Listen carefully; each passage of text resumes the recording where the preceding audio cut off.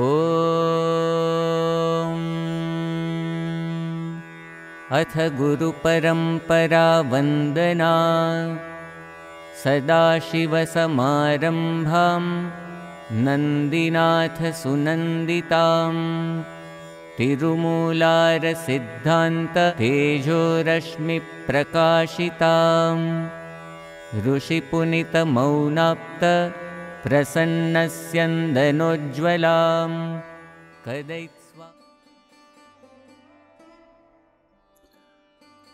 Our spiritual park in Mauritius, along with the country's many temples large and small, fulfills the inner purpose of inspiring visitors to uplift themselves and experience some of the peace, shanti, that is within each of us, that is our soul nature, our very essence. My Gurudeva, Sivaya Subramaniaswami, was boldly direct. Of peace he declared, "For peace in the world, stop the war in the home." This was his message to 1,200 delegates at the Millennium World Peace Summit of religious and spiritual leaders at the United Nations in August of 2000. While Gurudeva recognized the importance of governmental peacemaking, he placed even greater emphasis on the role of the individual. He stressed at the United Nations and elsewhere that each individual who becomes more peaceful inside himself or herself creates a more peaceful planet and moves us a tiny step closer to world peace. One person, one home, one community at a time. Gurudeva gives clear advice in this regard. Maintaining joy and serenity in life means being content with your surroundings, be they meager or lavish. Be content with your money, be it small amount or a large amount. Be content with your health. Be content with your friends. Be loyal to those who are your long-time trusted companions. Basically, contentment, santosha, is freedom from desire gained by redirecting the forces of desire and making a beautiful life within what one already has in life. Even though we may manage to find peace, shanti, when we go to a temple, it can be difficult to maintain that sense of peace and contentment when facing the duties and challenges of our daily life. Perhaps we hold on to it for a day or two, but then it is gone.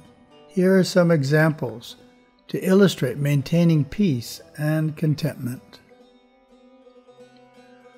A man is passed over at work for a promotion that he thought was a certainty. His first reaction is to feel discouraged and sad, but after a few days he pulls himself out of his mood by the decision to accept his current employment circumstances and be happy within them, while continuing to strive for progress in his career.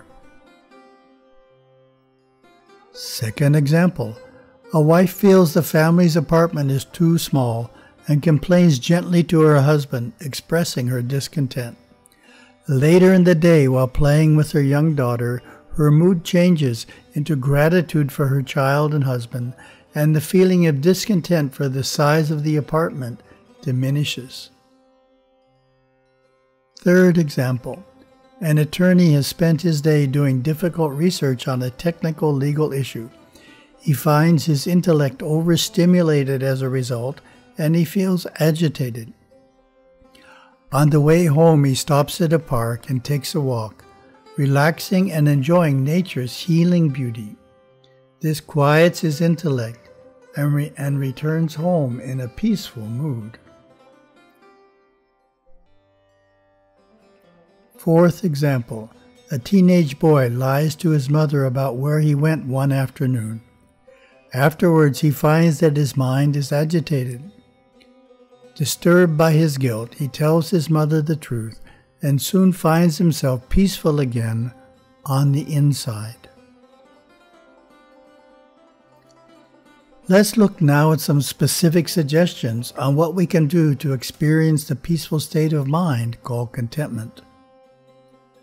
The most basic requirement for maintaining contentment is avoiding adharmic or unvirtuous actions, such as dishonesty and lying, which will keep the mind and emotions stirred up and prevent us from being peaceful.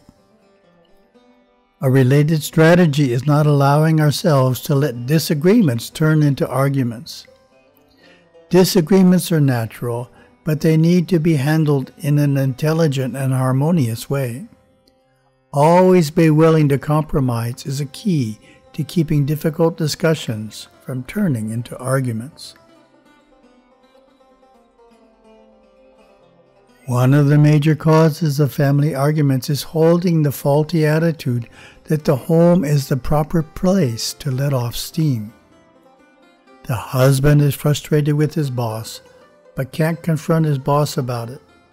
The daughter is upset with her teacher, who unfairly picks on her, embarrassing her in front of her classmates. Each family member may bring such frustrations home at the end of the day and takes them out on others. This generates discord, frequent arguments, and keeps the family disturbed. The home ceases to be a protective refuge. Gurudeva has a brilliant insight about the home. He says that we need to consider the home a sanctuary for the entire family and never look at it as a place where we can let off steam or vent our frustrations emotionally. He stresses that it must have even a higher standard of professional behavior than school or the workplace. In such a haven, parents interrelate in a cultured religious way, without disharmony or argument. Children are respectful, parents are loving, and all are inwardly at peace. One might ask, if we cannot let off steam at home, where then can we? Leaving work or school in an emotional state, we can stop at a temple before going home, or take a walk through a beautiful place such as a park or botanical garden, or walk along the beach and let the beauty of nature quiet our mind. Another place to let off steam is a fitness center where we can swim, run, and bicycle away our stress. When we reach home, we will be calm and ready to enjoy the family and not disturb it. Those who are at home all day, such as a housewife raising a young child, can also become stressed. The same remedy applies. Leave the home for a while and visit a temple, a beautiful place, or a gym. Getting out of the house on a regular basis for stress-reducing activities is important. Gurudeva suggests that certain kinds of stress can best be released at the temple. The temple is the special place where we can let our emotions pour out to the deity. Whatever we feel, we can express to God and the gods and relieve ourselves of that burden without burdening other people. This may result in crying a lot, but that is acceptable at a temple. Another way to lose contentment is through getting caught up in cycles of desire. In our modern world, we constantly encounter advertisements implying that we will be happier if we buy some new product. Fancy cars, faster computers, high-tech mobile phones, fashionable clothes, all promise the elusive state of mind called happiness. Of course, new possessions do give a sense of elation, but that emotion is short-lived, and we soon return to the same state of mind we were in before we bought the new possession. The key is to rise above this cycle of unhappiness, desire, acquisition, happiness, and unhappiness again. To overcome desire's powerful impulses, hold the perspective. I am grateful for and content with what I currently have. I am acquiring this product not because it will make me happier, but because my family will benefit in a meaningful way by having it. Being content with what you have, however, does not mean you should not seek to progress in life. It doesn't mean you should not use your willpower to fulfill your plans. Rather, it means you should not become upset while you are striving toward your goals, nor frustrated if you do not get everything that you want. Gurudeva proclaimed, "Life is meant to be lived joyously."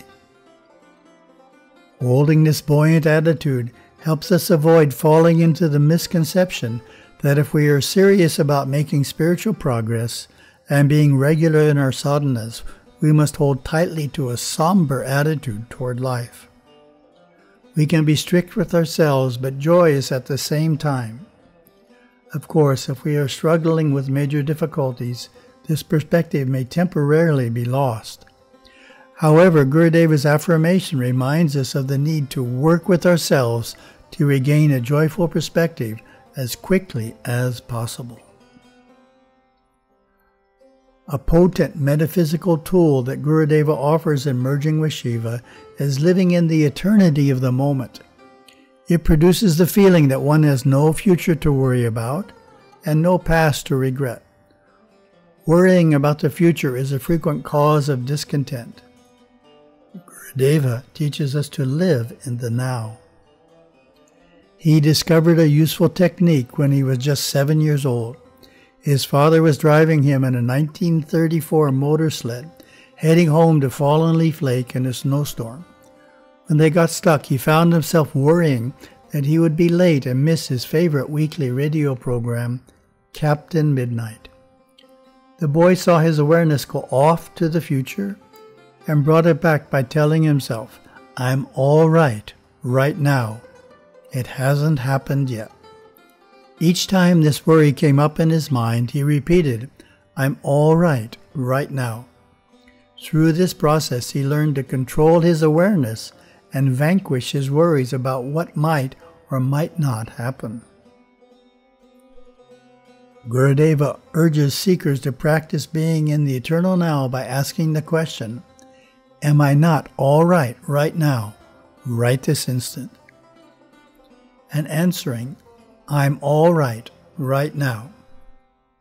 You can perform this simple exercise whenever you find awareness wandering into the future and worrying about what might happen.